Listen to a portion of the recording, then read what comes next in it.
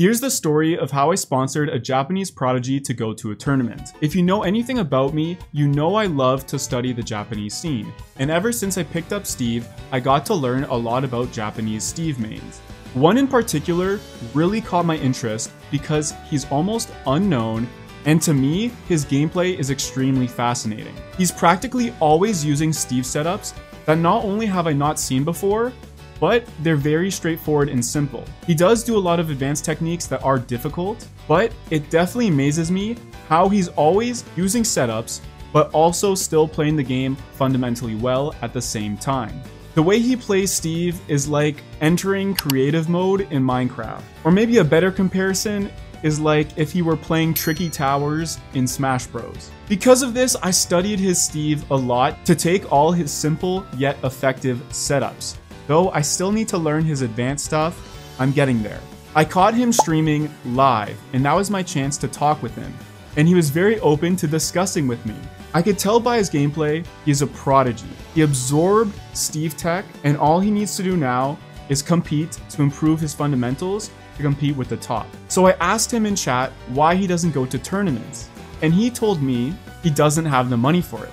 And this is where I thought it'd be a perfect opportunity to get a prodigy name out there. So I suggested if he got to rank 25 in the DK Billboard, which is a number of global smash power that's hard to attain unless you're very good or if you play Steve. But nonetheless, I offered to pay for a local if he achieved that rank. And luckily, some of the footage of his journey was streamed, and I'm able to show you highlights right now. Keep in mind, this stream had about 10 games of Steve, and even though not every clip is a perfect, crazy setup, it just goes to show what he's capable of. And if you play Steve, you can see right away how unique his gameplay is. The kicker to all of this is that not only is he a prodigy, but he's a secret prodigy. Because when he showed up to the tournament, this is what he looked like. So to this point, no one really knows his identity, besides the fact that he goes by Plusko or Plusko-chan. Although he didn't perform as well as we hoped at the tournament because he got knocked out early. On the flip side, he was put in an amateur bracket, which he won entirely.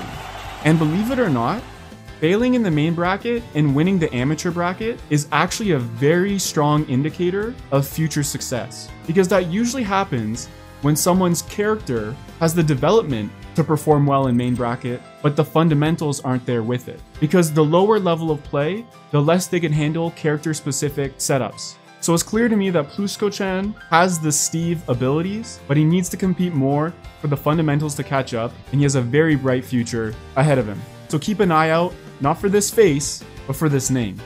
If you want to see me sponsor another player, let me know in the comments who it should be, or if this is a good idea at all.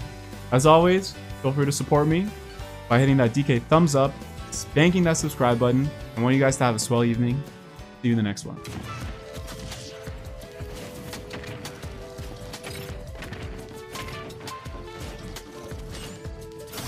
What?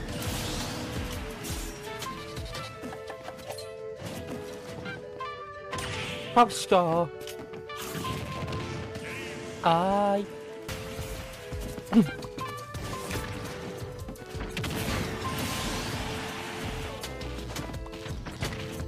DA コソスいいね。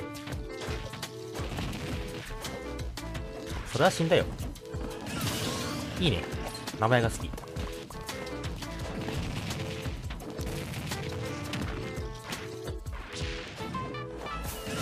いいね。DA は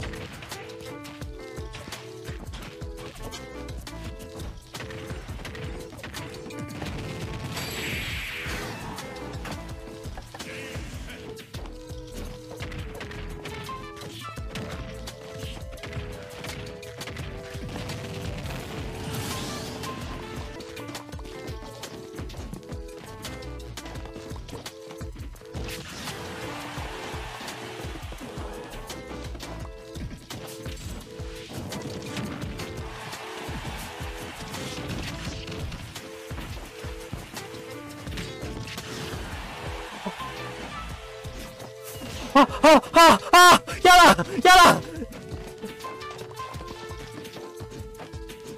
マジでやだ負けたくないったー危ねえ。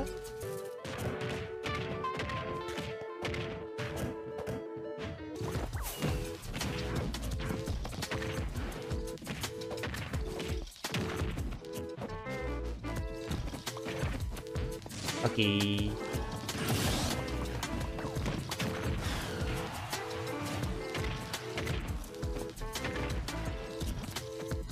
長っ。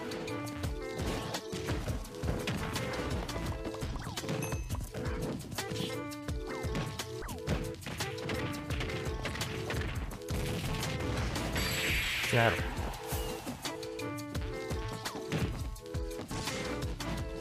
オッケー。ついに。うわー最高。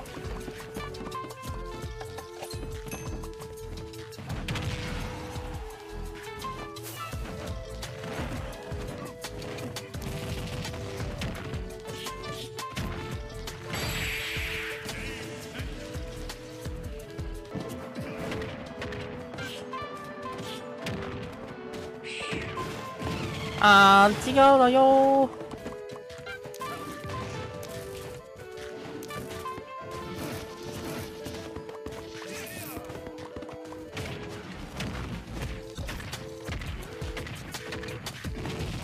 れは死なんやろ。死んだわ。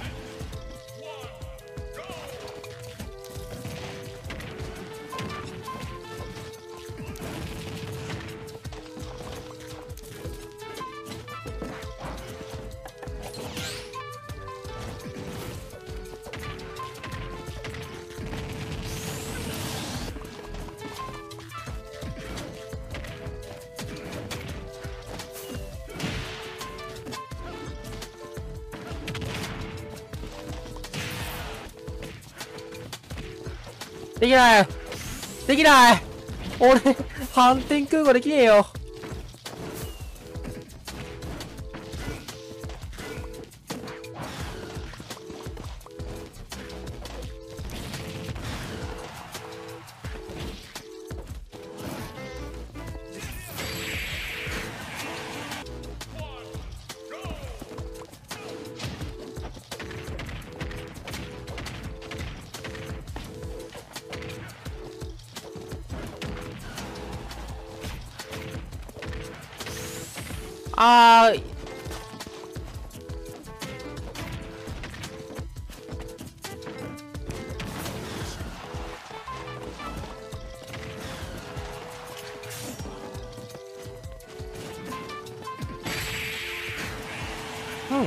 いい感じです。